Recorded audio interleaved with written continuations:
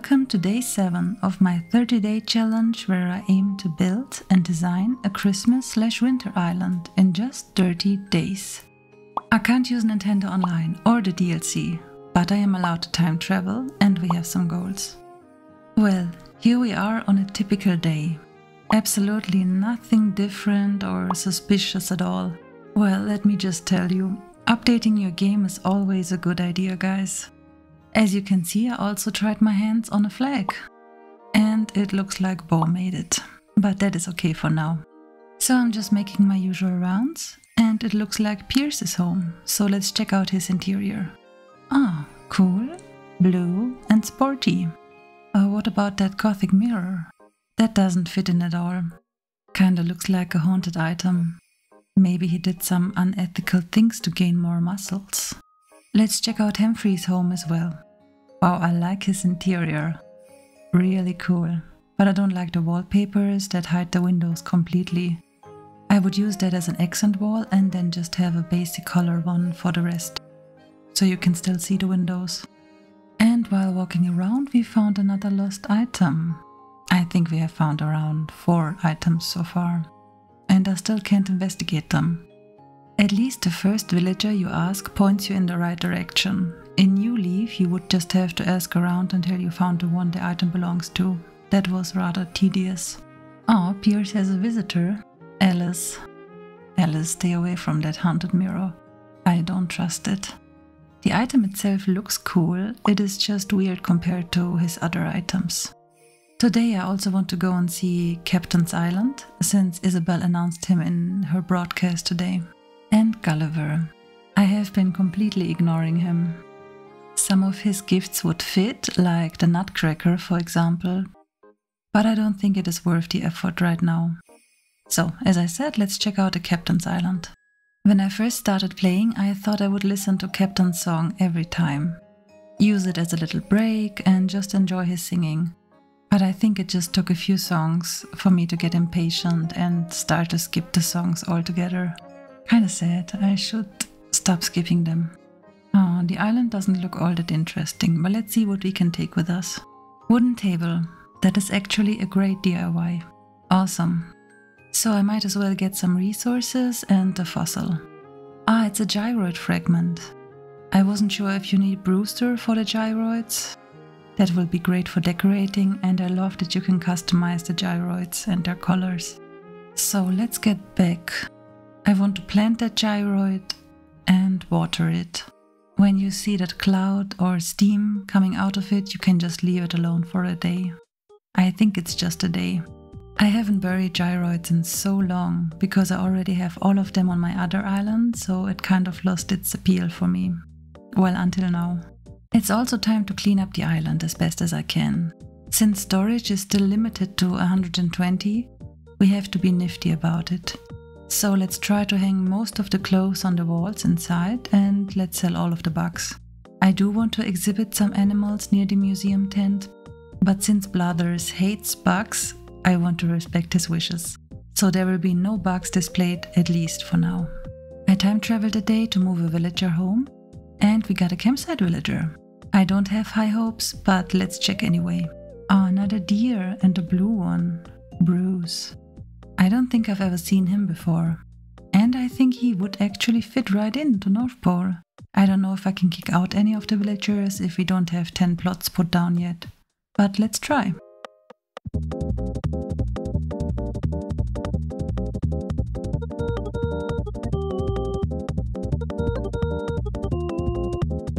Okay, this took forever, just to have him agree to move in, and it seems like I have to put down a new plot.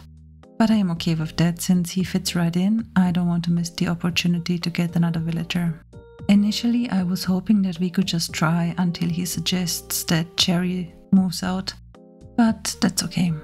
So let's get another plot to put down. And now that the plot is placed, let's time travel a day. Ooh, Kix is visiting for the first time. Might as well get some bags and slippers. I'm also getting a poncho to move off the beach and into the Christmas town section. Right now there is a lot of moving houses and time traveling going on. Because you can only move one house a day, I heard that back when the game came out it was like 50k bells to move a single house. Did any of you experience that? Outrageous. Good thing they lowered that down to 10k bells. Isabel is here for just a few days and already sleeping on the job. Maybe Tom Nook bored her with his stories about golf and raccoon stuff.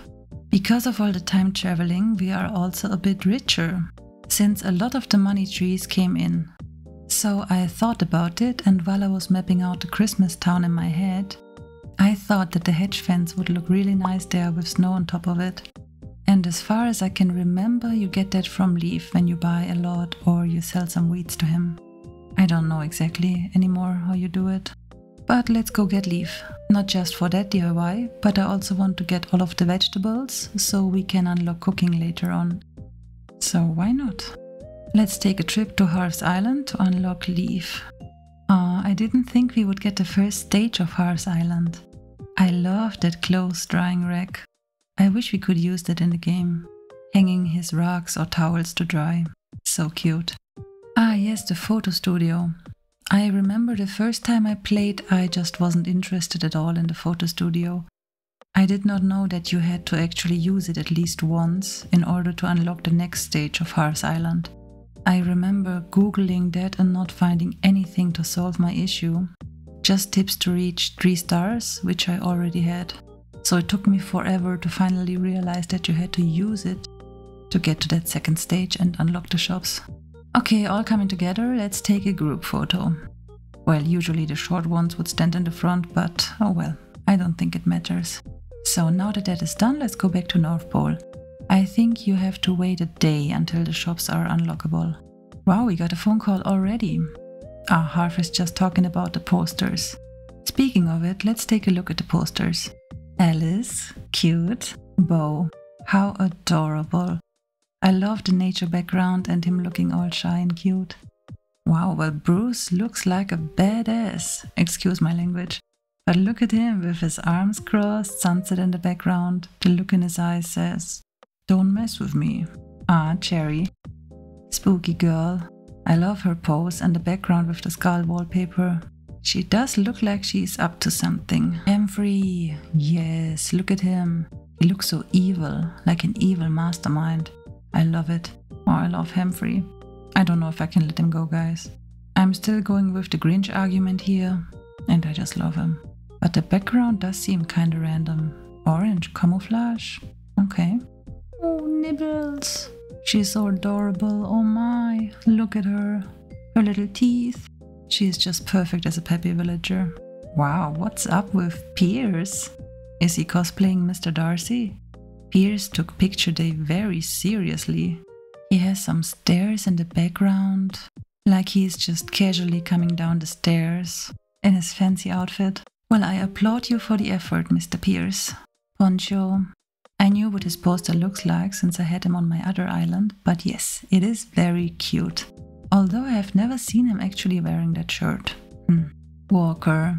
You cheeky little dog. Very cute. Gotta stop getting so attached. This will not end well. On a random note, I'm so happy that we are not focusing on the villager personalities. It doesn't matter if we have 5 lazies or if we are missing any type.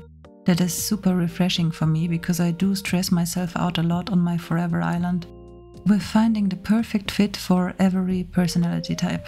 So now we can time travel again for Leif. I have no idea how I had the patience to just not time travel at all when I got the game first. Well, it is nice to have something to look forward to instead of just speedrunning it. Okay, we got a letter from Harvey. Awesome. Look how he signs his name. Who calls him Vey? Looks like he is trying very hard to make those nicknames stick. And we also got a letter from Cherry. Friends forever. Well, this is awkward.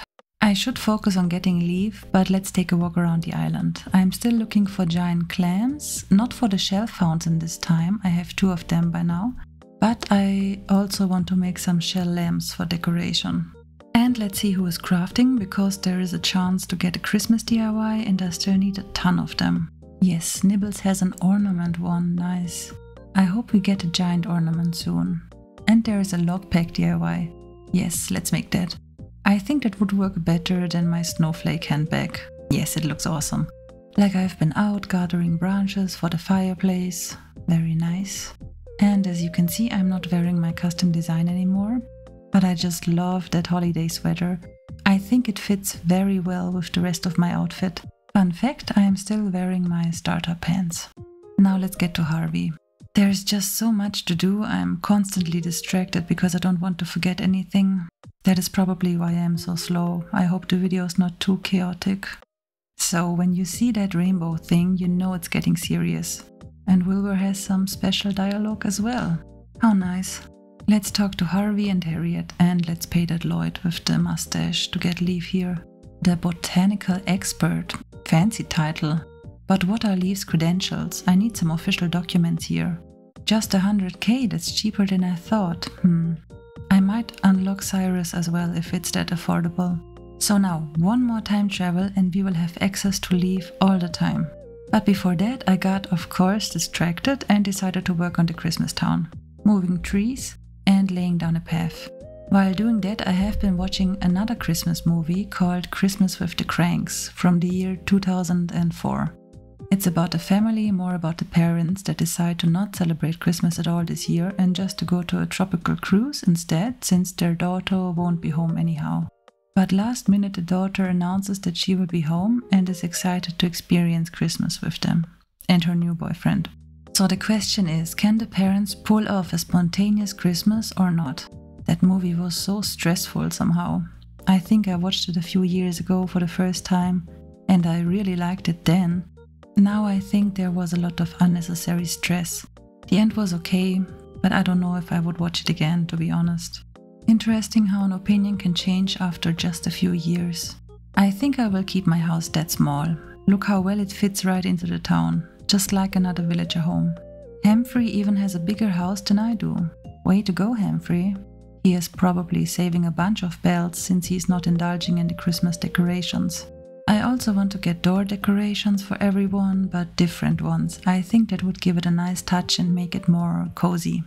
Let's take a short break and check out Bruce's interior for the first time. Wow, he's got cool stuff.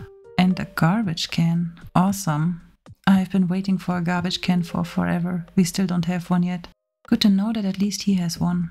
That is annoying because I have to sell all of my extra trees and flowers and so on instead of just throwing them away. So I'm working on the paths. I think it will all come together nicely. I don't know how much space there is for every house, but I will still be able to decorate at least a small area for each house. Good thing that we didn't place the last plot yet, so I can still change the outline of the house to accommodate the stone path. I also have to quickly check out Abel's sisters and talk to Sable, of course. I already gave a winter sweater to Walker, but he's not wearing it, so let's give him another one. Forcing winter outfits onto my poor villagers. You better wear it if you want to stay on North Pole. No pressure. It is so nice to see all of that dialogue with Sable again. How can you not love Sable? I actually had a poll a while back which Abel sister you like the most, and Sable was of course the winner. Good choice, guys. So let's time travel to finally meet Leif. Ah, we can also get a fresh haircut from Harriet. I can't remember which ones you get from her, so that is exciting. But first Leif. Okay, let's sell some weeds. I thought you get the DIY after that. Let's buy some vegetables then. Still no DIY. Okay, a quick Google search is no help here. I remember getting this DIY super fast from Leif when I started my island in the month of August. That is quite disappointing, since getting the hedge DIY was my main motivation to get Leif. Well, that is a bummer. Maybe we just have to buy more and be more consistent. Let's check Harriet now. Yeah, kinda looks like a wolf cut. The bangs are a little weird, but I think I want my old hair back. I'm not the biggest fan of bangs, but the great thing is that you can get away with not having eyebrows. I have to make some eyebrows, but another time. This summarizes day 7 of North Pole. If you would like to follow my journey, feel free to subscribe and come back tomorrow for the next day. I appreciate you for being here. Let me know which shops I should activate at Harv's Island and which ones are your favorites. Next episode I will work more in the Christmas town. Let me know if you have any ideas what I should include. Thank you so much for watching and see you all tomorrow.